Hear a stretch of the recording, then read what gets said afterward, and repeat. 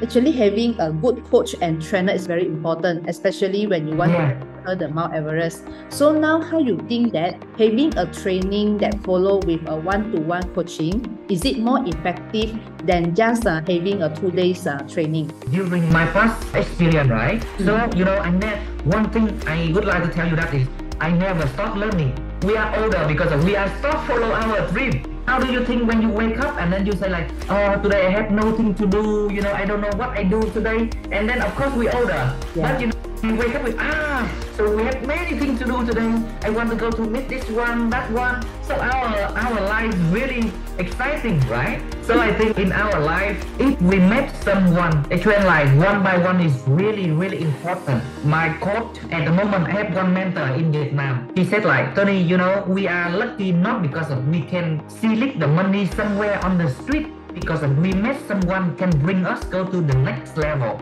Really, really important. Like before I learned, but I learned many things at the same time. I don't know should I focus. But when I met my mentor, he tests me many things, he asked me many questions. He said, Tony, you strong at this point, but you weak at this point. So you have to improve at the weak point and you develop more the strong point. At that time, you training one by one, and then your coach, your mentor, he had many time, okay? So it's focus only you only.